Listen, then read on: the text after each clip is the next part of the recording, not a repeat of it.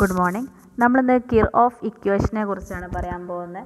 അപ്പോൾ Kirchhoff equation എന്ന് പറഞ്ഞാൽ അതിൽ എൻതാൽപ്പി ഓഫ് റിയാക്ഷൻ്റെ വേരിയേഷൻസിനെ കുറിച്ചാണ് പറയുന്നത്. അപ്പോൾ ടെമ്പറേച്ചർ അനുസരിച്ച് നമ്മുടെ എൻതാൽപ്പി ഓഫ് റിയാക്ഷൻ്റെ വേരിയേഷൻസിനാണ് നമ്മൾ കിർചോഫ് ഇക്വേഷനിൽ റെപ്രസെൻ്റ് ചെയ്യുന്നത് മെയിനായിട്ട്. ഇപ്പോൾ നമ്മൾ എ ബി എന്ന് പറഞ്ഞ റിയാക്ഷൻസ് എടുക്കുക.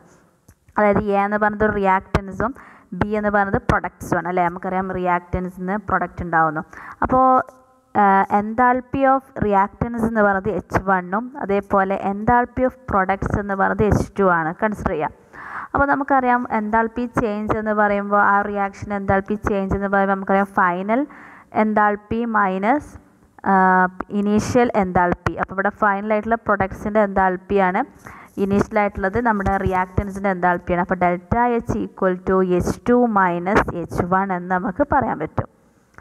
അപ്പോൾ നമ്മൾ ഇനി എന്താണ് നമ്മൾ പറഞ്ഞു delta H is equal to H2 minus H1 എന്ന് പറഞ്ഞു. ഇനി അതിനെ നമ്മൾ എന്ത് ചെയ്യാൻ പോവാണ്, ആ ഒരു ഇക്വേഷൻ നമ്മൾ ഫുൾ ഡിഫറൻഷ്യേറ്റ് ചെയ്യാൻ പോവാണ് with respect to temperature at constant pressure.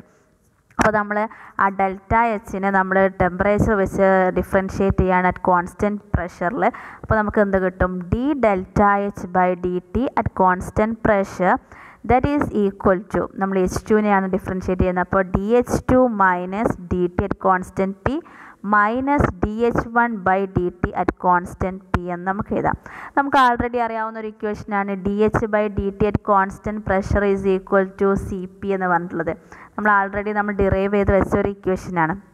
അപ്പോൾ നമുക്ക് എന്ത് ചെയ്യാം, ആ DH2 ബൈ ഡി ടീൻ്റെ സ്ഥാനത്ത് നമുക്ക് എന്ത് ചെയ്യാം CP2 എന്നും DH1 by D T at constant പ്രഷറിൻ്റെ സ്ഥാനത്ത് നമുക്ക് CP1 എന്നും റെപ്രസെൻ്റ് ചെയ്യാം.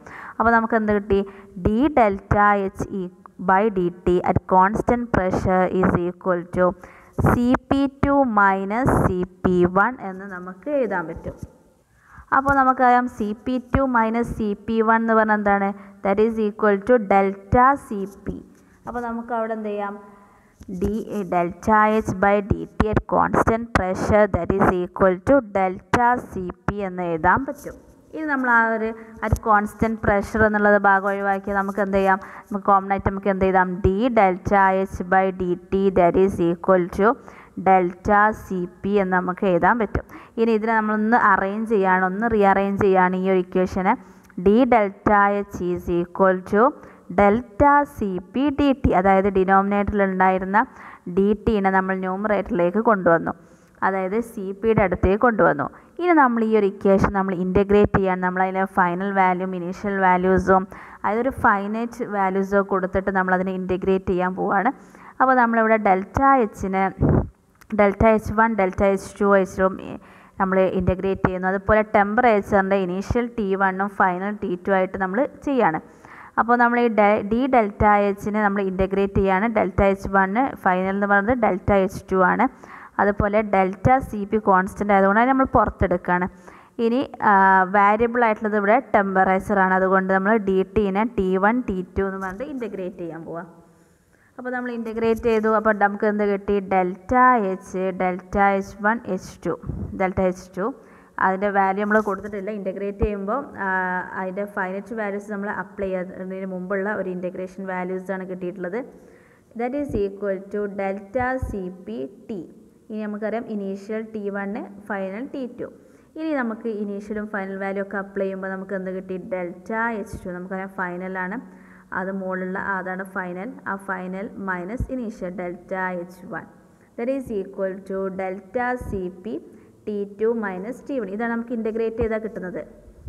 ഇനി നമുക്ക് ഇതിൽ നിന്ന് നമുക്ക് എന്ത് ചെയ്താം, delta CP that is equal to delta H2 minus delta H1 divided by T2 minus T1.